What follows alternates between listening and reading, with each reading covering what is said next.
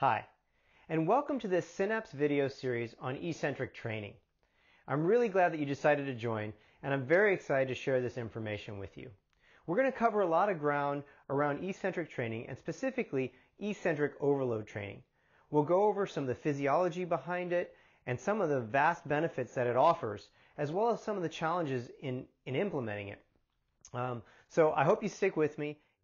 Now, again, if you're here, you either have a Synapse, you're interested in a Synapse, or maybe you're not even interested in a Synapse at all. That's all fine. We're going to go over this information, and hopefully it'll bring some light to the way you think about training, and maybe find a way to start incorporating eccentric training into your own training regimen, whether you be an elite athlete or a weekend warrior, as they say. Whatever it is, I think we've come to the conclusion that everybody's an athlete in their own right, depending on what they're doing during their life. So let's get started. I'm really excited to have you here. Before we get too deep into it, I just want to tell you how I got here. My background is in professional tennis. I had the distinct privilege of working with WTA Tour champions and Grand Slam champions on the tennis tour on the women's side. And my responsibilities were tennis coaching, and as well as the physical conditioning and strength conditioning for my athletes to prepare them for the season and work them through all the way through the season and perform at high levels. So just like all coaches, and probably much like yourselves, we're always looking for ways to improve upon the training methods that we have now. How do we find that extra bit of juice that can take our athlete to the next level, or our own performance into another stratosphere? So I was looking at a bunch of different research studies at the time, and I kept stumbling across eccentric overload training. Now, it boasted all kinds of benefits, and I want to run through a few of those here just so we get just a broad picture with some broad strokes around what those benefits are. So some really impressive results as far as improving athleticism, and some real world stuff like changing direction. So almost every sport, if you can change direction better, you're going to excel at your sport. Improvements in vertical jump, which is often one of the testers of how well someone can perform athletically. Strength gains in less time, so consolidating the amount of time needed for strength training frees up time for athletes, and that's a big deal. Increased flexibility. Now, normally when we talk about strength training, that and flexibility sometimes are on two different paths. So you do your strength training, and then you have to do your flexibility training to sort of offset the contractions that you're doing in that strength training. And eccentric overload training has actually been shown to be better than stretching protocols at lengthening muscles and increasing ranges of motion. So while you're getting stronger, you're actually increasing flexibility, which was quite exciting. Greater connective tissue resilience for your tendons and ligaments. Because eccentric overload exposes you to higher loads, it prepares your body better for what's going to happen on the field. And so if you can do that, the chances of injuries start to go down, in addition to the strength gains and the flexibility gains. So injury prevention was another huge thing that sort of got me excited about the concept of eccentric overload training. Eccentric overload training has also been shown to specifically target type 2B muscle fibers. Now, if you're not familiar with that, your type 2B muscle fibers are sort of your fast twitch muscle fibers. They're responsible for your explosive movements, sprinting, any of the plyometric type movements, and that comes in handy for athletes to be able to target those muscles specifically. Force absorption and deceleration, being able to, massive forces are being used throughout these athletic endeavors. So being able to absorb those forces, oftentimes the eccentric phase of movement is when injuries occur. So if you're better at catching those forces, your chances of reducing injuries start to be better. So you can compete for the whole season through without those injuries and those niggly aches and pains.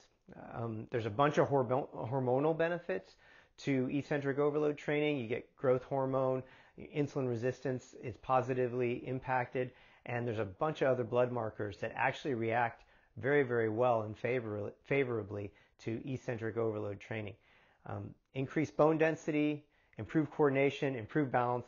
So you can see there's a really long list of things that can be impacted with this type of training. And as you can imagine, after seeing this list, I was more than eager to start my athletes on this type of training. So when I started to get into it, I did realize that unfortunately there is a catch, and there are some real challenges associated with implementing eccentric overload training. So before we can get to that catch and why it's difficult to do this type of exercise, we need to take a few minutes and define some terminology and understand that we're all on the same page as far as terminology and some basic physiology around how the body actually works. So let's take a look at a quick video that explains the 3 phases of movement, and then we'll come back and discuss it. In any form of training, there are 3 phases of movement, each with varying abilities to generate force. The concentric phase occurs when a muscle is contracting while shortening. As the hand rises to the mid-range of the movement, the ability to generate force increases, as depicted by the graph with the red line. When the hand approaches the end of the phase, the muscle potential decreases as fibers in the muscle overlap. The concentric phase is responsible for initiating movement and accelerating.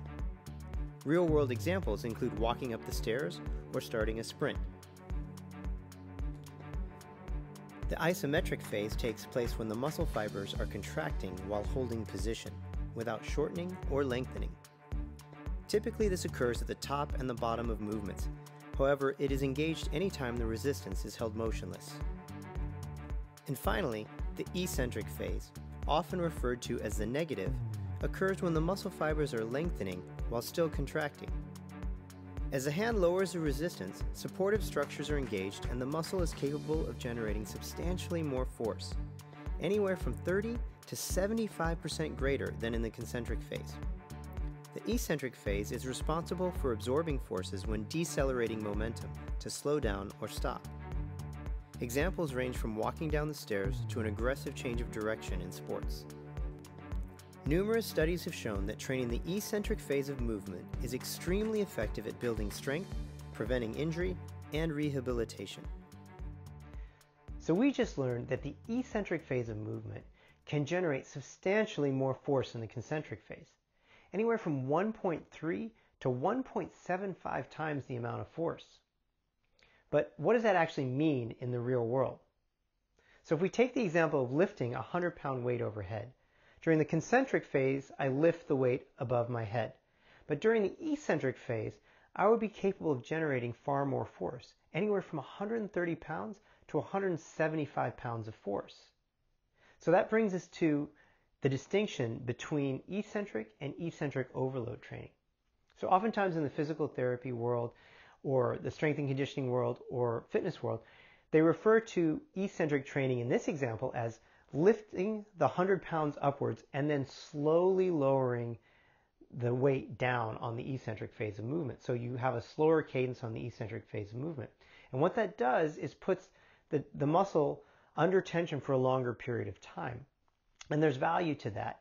But that's distinct from eccentric overload training. So in this example, eccentric overload training would be lifting the 100 pounds up and then having a weight or force that pulls my hand down against my will greater than my force production capabilities. So in this example, we said between 130 to 175 pounds.